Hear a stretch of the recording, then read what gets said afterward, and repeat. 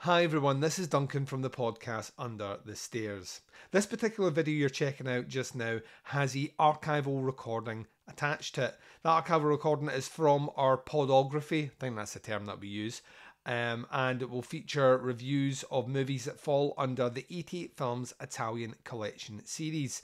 Now, the vast majority of reviews we've done over the last 5 years have been in audio format and published on our RSS feed for the podcast. We are transitioning over to give you access to all those reviews right here on YouTube under a playlist. Now, we're doing that because we're about to do our first video recording of 88 Films Italian Collection release, that being Tentacles. So there's plenty of opportunity to delve into the back catalogue of the reviews here. And if you like what you hear, then please hit subscribe on the channel, leave your comments below, and check out the rich catalogue of over 1,200 episodes we have on podcasts Under the Stairs on any podcatching device or Spotify that you use. So stick around, enjoy the episode, and I'll speak to you very soon.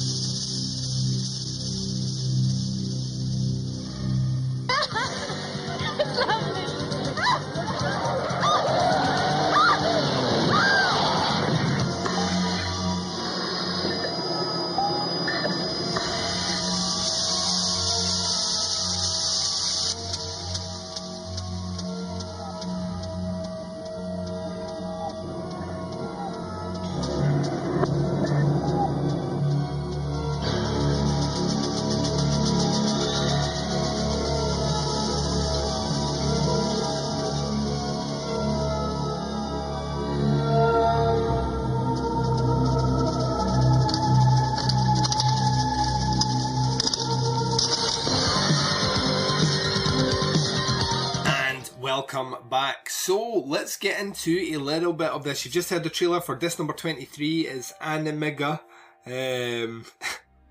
Why do I have to keep saying it? Yeah, disc number 23. The movie was released in 1987, which, or was made in 1987, released in 88. Surprisingly, just after Phenomena. We're going to get back to that in a second though. Not saying that one may have been inspired by the other. Not saying that at all. Not saying that Italy was ripping off itself. I would not do that. Not this guy. So let's turn our attention to the 88 Films website for the blurb. It says, when a group of popular kids at St Mary's College play a cruel prank on an unattractive school weirdo, Kathy, they leave the poor girl in a permanent coma. When beautiful new girl Eva, played by Lara Lamberti from A Blade in the Dark, arrives at the school, she's given Kathy's old room, and it isn't long before strange occurrences are afoot and the bodies are piling up. Kathy has possessed Eva, using her as her pawn in her quest for bloody revenge.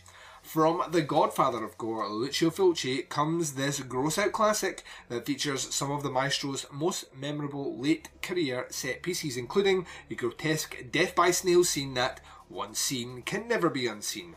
Rediscover this underrated gem today as AEnigma makes its HD debut from a beautiful new 2K master commissioned by our friends at 88 Films. Special features on this disc are the restored 2K from original camera negative, the English LPCM mono audio, the Italian LCPM mono audio with newly translated subtitles, Fulci and the 80s, a feature-length documentary looking at the twilight period of Lucio Fulci's legendary career, featuring interviews with Claudio Fragrasso, Antonio Bibbo, Michele De Angelis, Massimo Antonelli, Antonio Tentore, and more. They have also marked at 77 minutes. The original trailer and the original opening title credits and closing credits from Italy. Now, I will say I've watched all the special features. Yay, go Duncan. And the documentary is actually worth the value of this. Anytime you get a chance to hear people in the industry chat about Fulci, it's the exciting part for me. There are so many rumours about how cantankerous he was as a director that I just enjoy hearing stories of how bitchy he was. He was apparently bitchy about everyone, and that makes me smile. And yes, because it's more focused on towards the end of his career, where he kind of found the fame, and a very long career. He found fame towards the end of his career, kind of paving the way for a massive legacy in his twilight years and beyond, which has really spawned out when you think about it. Not the standing of a movie like Don't Torture a Duckling or even The Psychic. It was more from Zombie Flesh Eaters onwards. So you're really talking, what, 79 to kind of 81, 82 is his run of his really successful career, internationally speaking. So we have to take that into account as well. Yes, this was the first time I was watching this movie. Always been aware of it. I love the cover artwork. It's one that stuck with me from the VHS days. I always remember that, this kind of cover artwork, and you see it every now and again pop up on Facebook pages covering kind of European horror cinema and stuff. And I was very much aware of the legendary snail sequence. It has appeared on quite a few best of horror film scenes or gross out horror scenes and all the rest. It makes an appearance here, and rightly so. It's icky, and Fulci's the godfather of making things icky. I bet the actors and actresses were just glad it wasn't buckets of maggots that were getting thrown at him, like he would have been doing some fucking 4 or 5 years earlier. But let's talk a little bit about the plot here of this movie. So the way I would describe this movie is it's kind of like Carrie meets Phenomena, and Phenomena is kind of like Carrie as well in a little bit, but there we go. It's got this kind of setup of Carrie to an extent, well, the setup of the end setup of Carrie, where we have this girl who is the opening sequence to this movie is about 50 Shades of Wrong. Let's just get that out. It's such a fucking uncomfortable, weird fucking scene of this kind of music in the background. You're getting ready for a date, yeah, you're gonna be great, he's gonna love you. Like all this pish happening as she's getting makeup applied to her, which makes her look like a pharaoh's prostitute.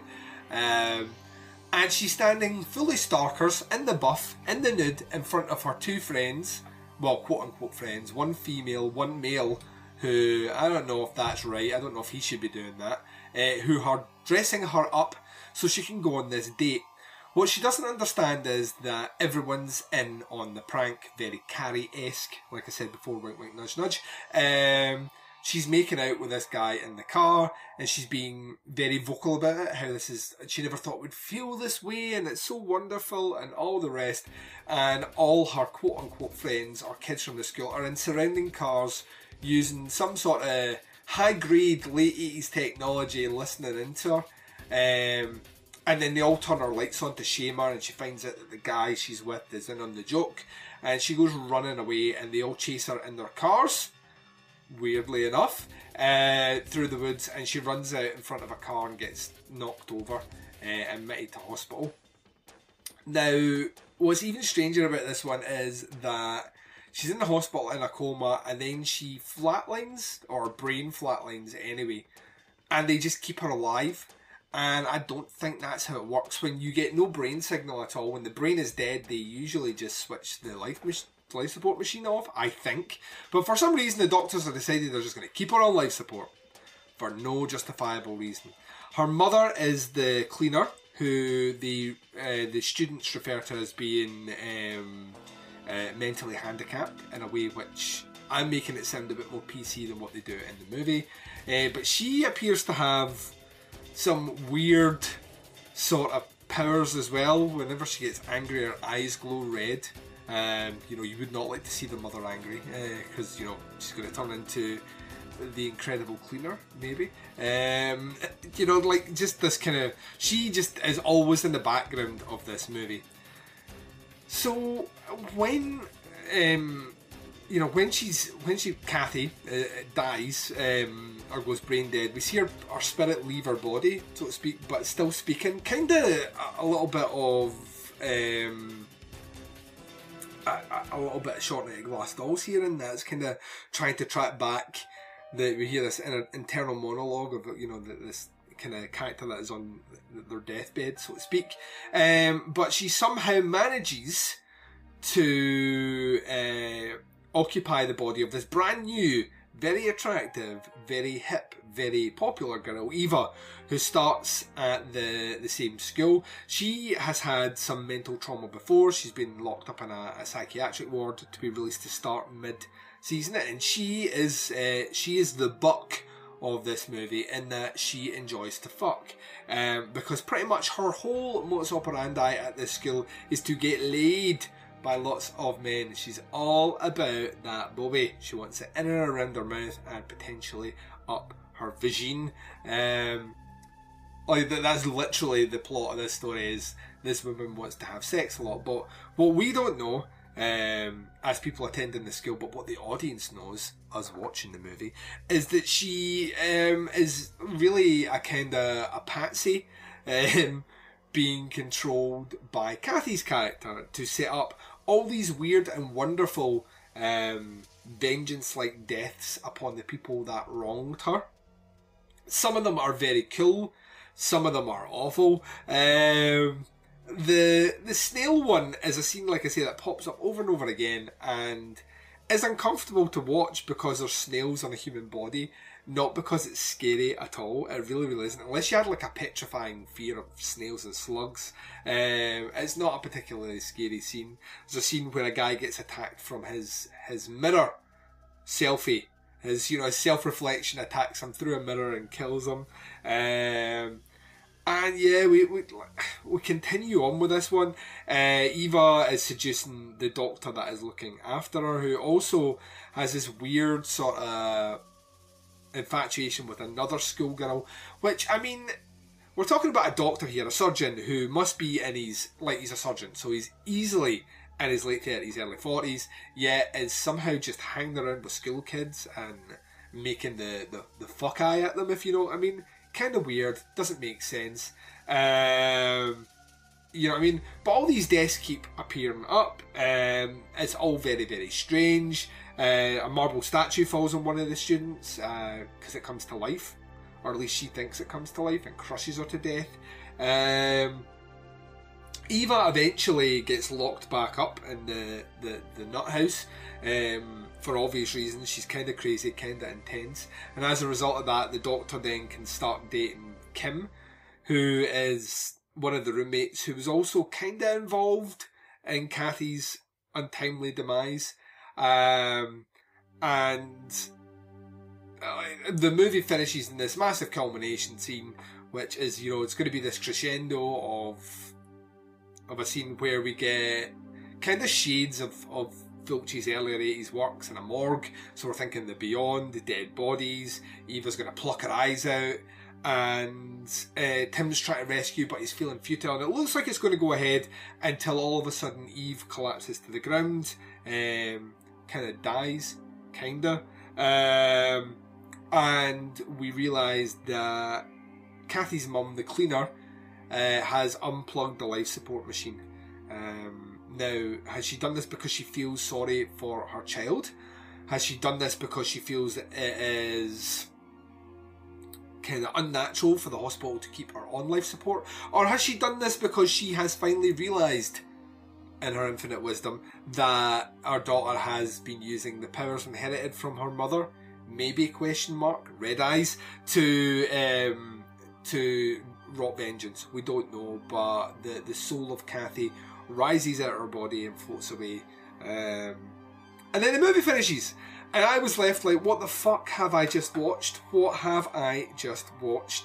This movie is a bit of a shambles.